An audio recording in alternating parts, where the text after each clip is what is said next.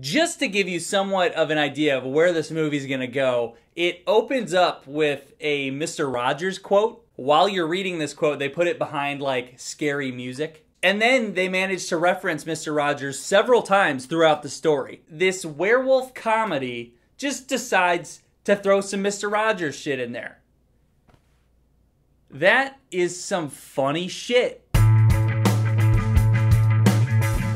Werewolves Within is about a park ranger who is sent up north to, I don't know, somewhere that's cold and snowy. This park ranger is sent up there to oversee the construction of a pipeline. Gotta make sure that pipeline doesn't mess with the parks. He checks into the local inn, then makes friends with the mail lady, and they get trapped with a bunch of other folks from town because there's a snowstorm. But also, they might have been trapped with a werewolf among them. Let's have a chat about this cast. I could not name a single fucking person in this movie, but I did say, oh, I know that guy, or oh, I know her, or that dude. Everyone in this movie is recognizable from other things that they've done, and they're all funny, and they all do a great job.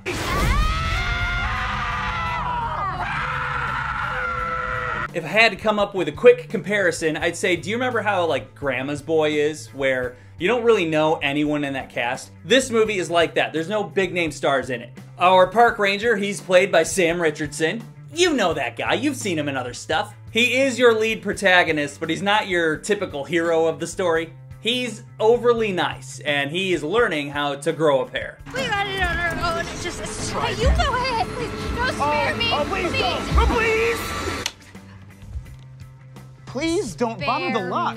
Oh my goodness, I could have gotten it. Great character, lots of room to grow, and he was incredibly likable. And that likability really contributed to the comedy. And this character fit in very well with the humor of the entire group. The new mail lady of the town is played by Miljana Ventrub.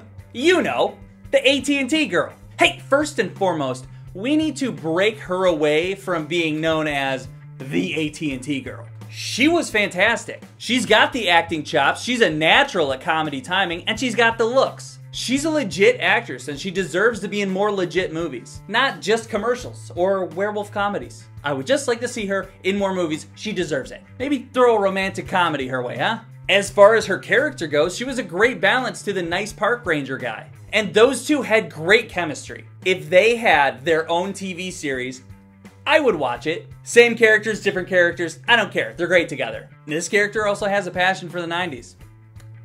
Can't be mad at that. As I said, the rest of the cast is a bunch of, oh, I know that guys, or oh, I know hers. All of them fit the story in their own way, and I can confidently say that every single character was funny. And I think that this guy was my favorite. How could you possibly not like a werewolf horror comedy? On a whim, I randomly rented this movie, and I'm very glad that I did, because I thought it was great. From the beginning to the end, I was laughing. This is a hilarious movie. Yes, the cast and the story are funny, but what really stood out for me was the style of editing. I got some serious Edgar Wright movie vibes. Coming from me, that's a large compliment. Seriously, the tone had like a Hot Fuzz feel to it, and I was all for it. I think this movie runs at like a little over an hour and a half, and with that time frame, they don't really leave much room for fuck-ups. It's a solid horror comedy with a very well-assembled cast of funny people. You don't always need a big celebrity in a movie, as long as the rest of the cast does a good job and are naturally funny.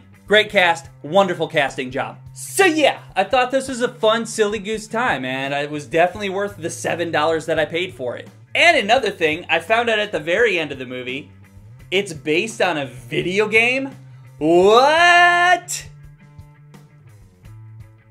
Does that make this the best video game movie ever? It might be.